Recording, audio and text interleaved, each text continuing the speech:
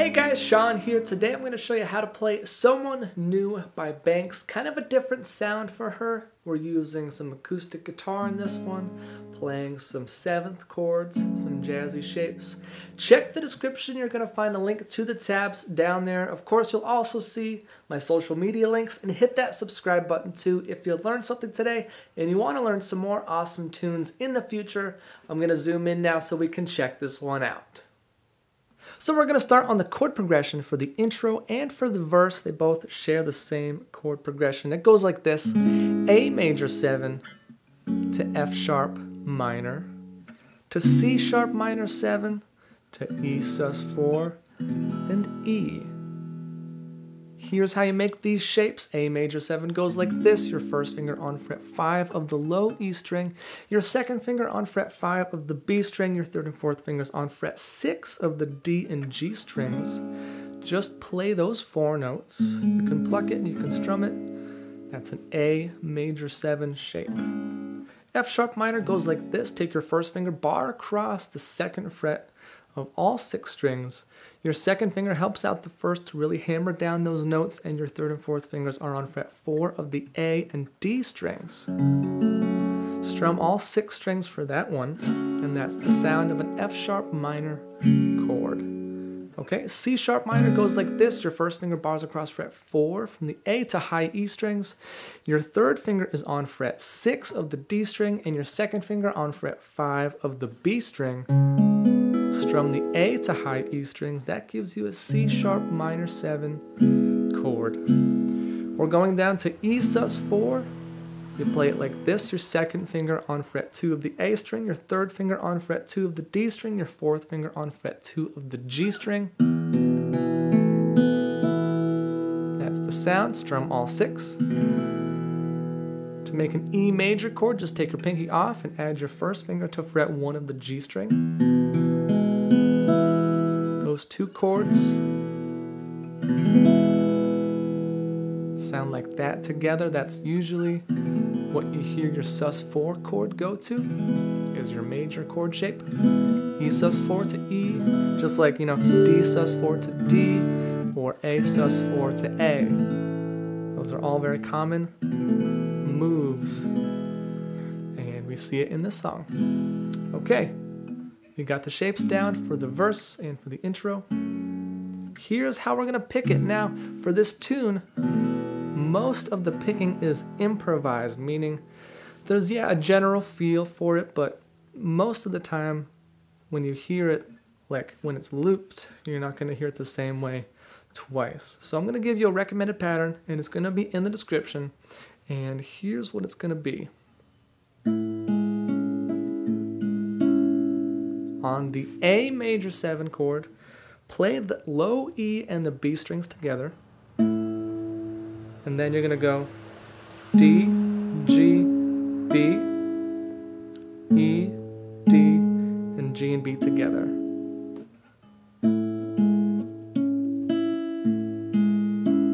Like that.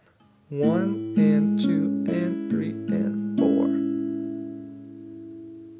Going to F sharp minor. Here's what to play for this one.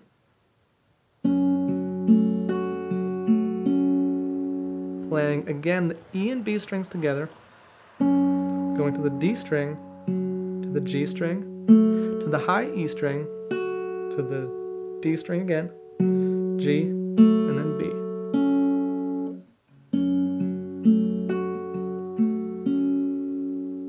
One and 2 and 3 and 4. Going to C sharp minor, play the A and B strings together. So after that, you're going to go D, G, high E, and then D, G, B. You can play these with whatever fingers you like, keeping your bass notes to your thumb and your top notes to your fingers. For the E sus4, we're going to do this. That's going to be, so we're playing the E and the G string together, playing B and high E after that, coming back to the B string, switching out your sus4 for your regular E chord right on that last note.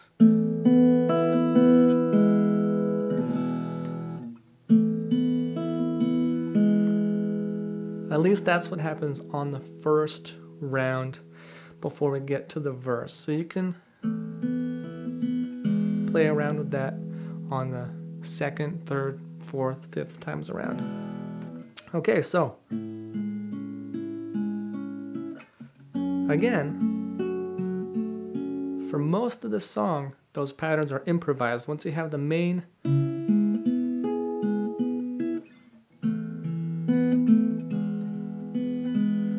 sound down, you can play whatever patterns that have the same accents or the same kind of feel to them. So you're going to play that chord progression around once for the intro, 4 times for the verse, and then at the end of the verse you're going to just hold out that E chord before going on to the chorus.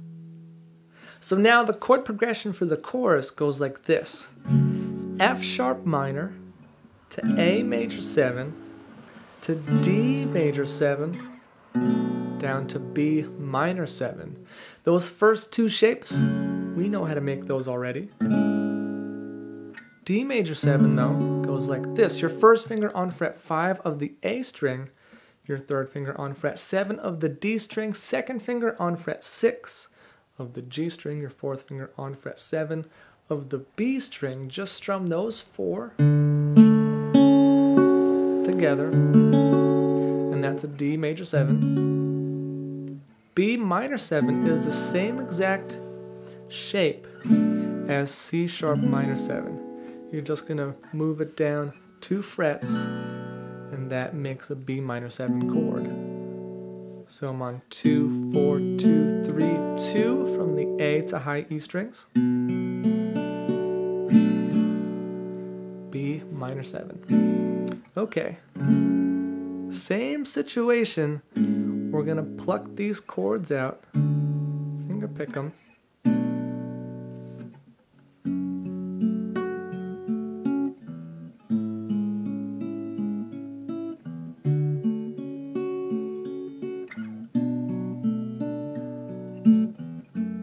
Here's what's going on for this.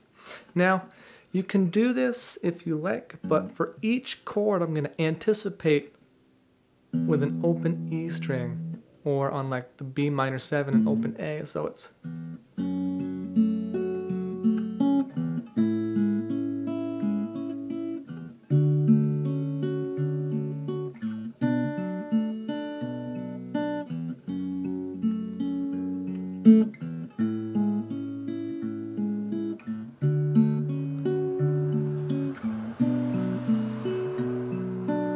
So for F sharp minor, playing the E and B strings together, D, G, B, or high E, D, G, B.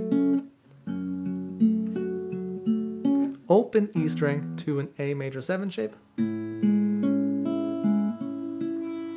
So for this time, I'm going to do it like this. Play the B and E strings together, go to D, G, high E, which is going to have the same sound as that B string, but the open string just has a little bit different timbre to it. And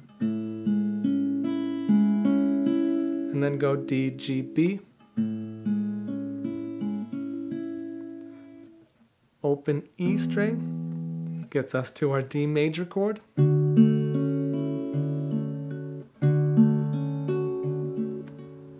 can do it like this, the A and B strings together, D, G, B, A, D, G and B, something like that. Open A string gets us to our B minor shape.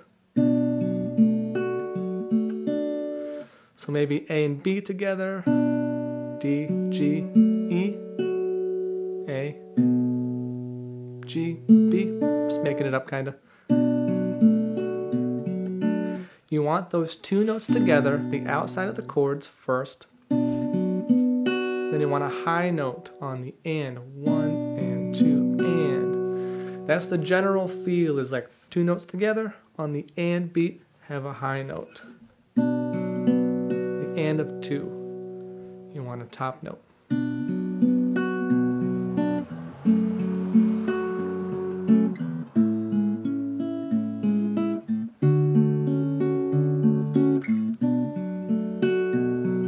See? So you can just play around with the pattern. I'm going to have a very specific pattern in the description, so you can click down there and get a link to those tabs. But that's the chord progression. You play it 3 times around. F sharp minor 7, or F sharp minor to A major 7 to D, major 7 to B minor 7. 3 times around. Then you're on to the next verse. The next verse is the same thing. You play that A major 7 to F sharp minor to C sharp minor 7 to E, sus4 E. Now, for that one, you might want to play E up here. And then have the sus4 like that. I know that happens at the very end. So here's how to make this shape. Your first finger is on fret 7 of the A string. Your third finger is on fret 9 of the D, G, and B strings. That makes an E chord. Add your fourth finger to fret 10 of the B string. Gives you that sus4 sound. So when you're coming out of that verse, you might want to go something like that happens. We are going up the chord with the sus4 and then down the chord, regular major shape.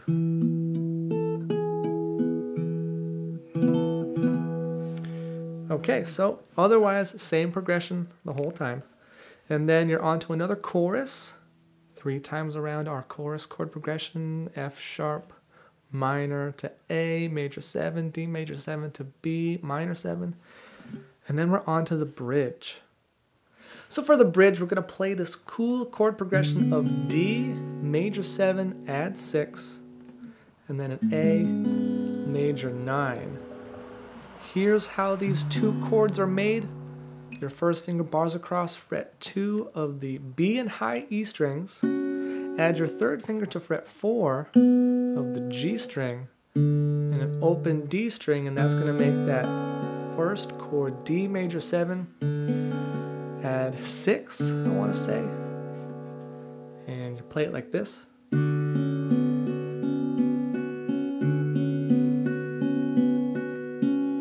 You're going to go D and high E string together, then kind of go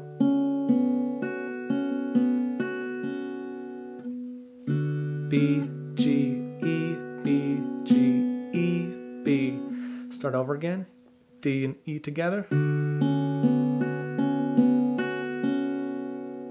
And then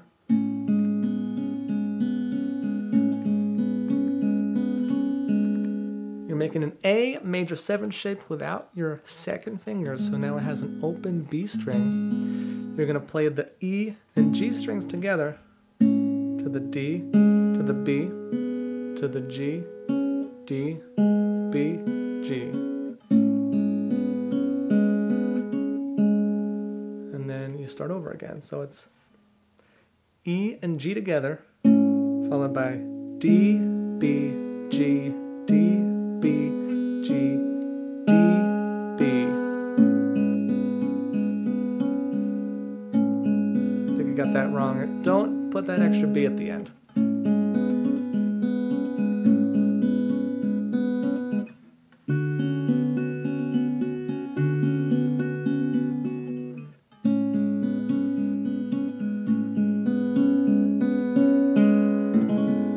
And that's how the bridge is going to go. You go back and forth between that D chord and that A chord. Each one of them ends up being 2 measures long if you play the pattern twice. And after that, we have another chorus, 3 times around our chorus chord progression. You know how that goes. And then another verse, which is going to act as our outro. So using the verse chord progression as the end of the song. And then we're going to end on an A major 7 chord. So if you got any questions, put them in the comments below. Thanks for watching. My name is Shawn. Hit that subscribe button if you want lessons like this every day. Coming out with one lesson every day. Or I try to, you know, some days I don't make one, but it happens. Thanks for watching. I appreciate all your support, and I'll see you tomorrow with another lesson.